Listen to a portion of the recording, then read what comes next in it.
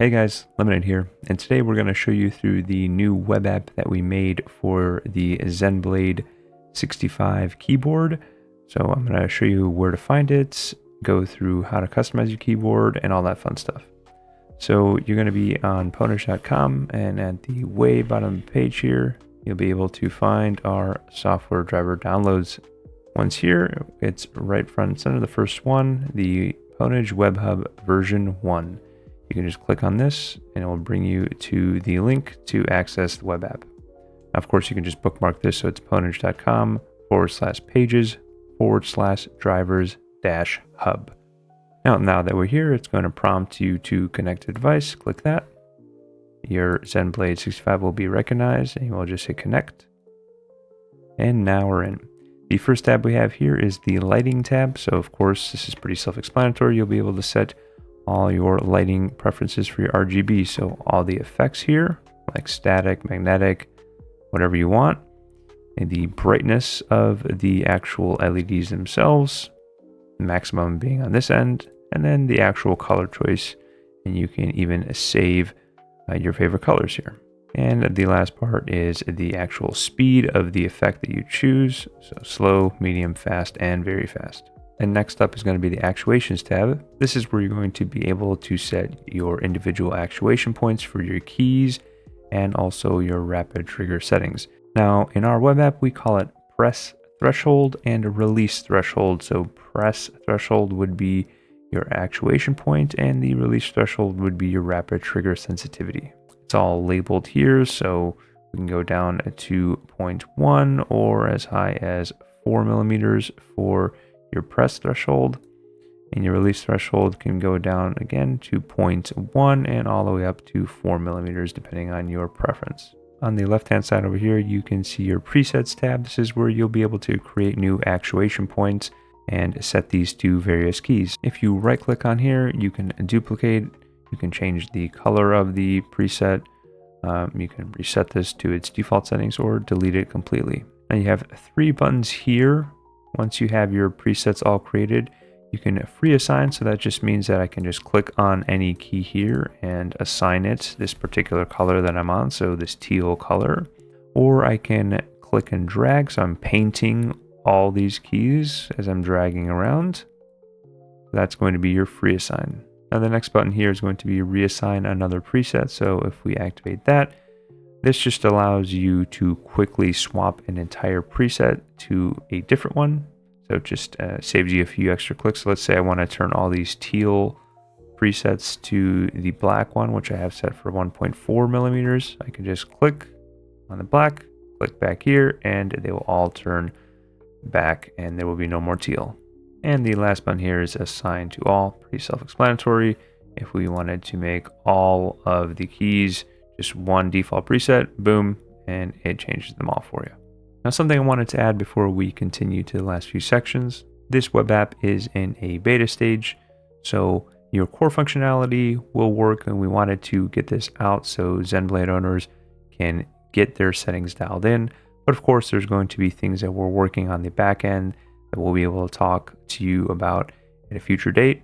So again, updates are coming, but if you guys see any bugs or issues or just features that you want added, please let us know in our feedback section on our Discord. Now that I have everything set back to my default settings on how I prefer them, let me just touch on these 2 settings real quick. So press threshold, again, this is going to be your actuation point. Now for people who aren't aware, your actuation point is essentially how far down that the key will have to press before it actually registers a key press. So the lower this value is, the sooner that your key will register that it's being activated. So as you can see over here, you get some sort of visual representation. So if I'm at 0.1, that's the lowest possible setting, I'm to just barely tap the key and it can activate.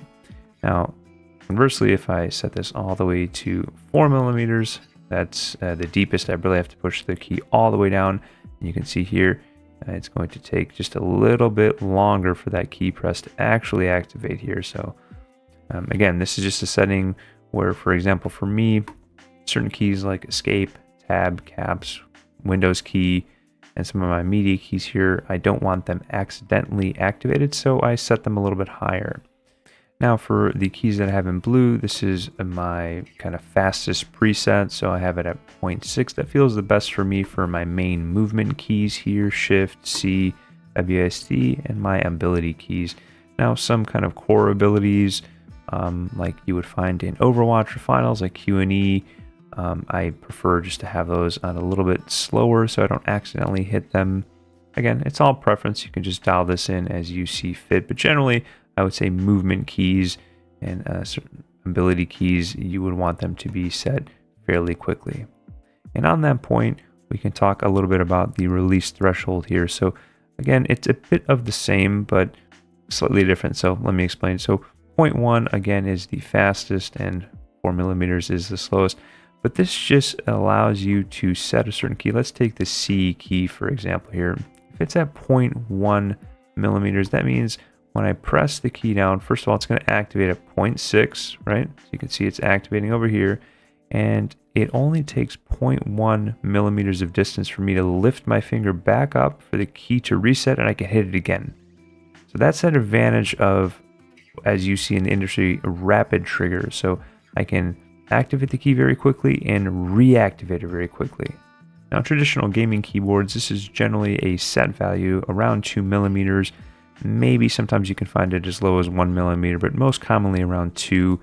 And with the ability to set this as low as 0.1, that's about a 10 to 20 times advantage in speed in terms of how quickly you can reactivate and activate your keys.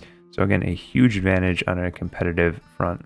That all being said, play around with your settings. There's no universal truth in terms of what's better or worse. It's going to depend on your individual play style and the type of games that you play. For me, this is a pretty good balance. I can go over my last one here.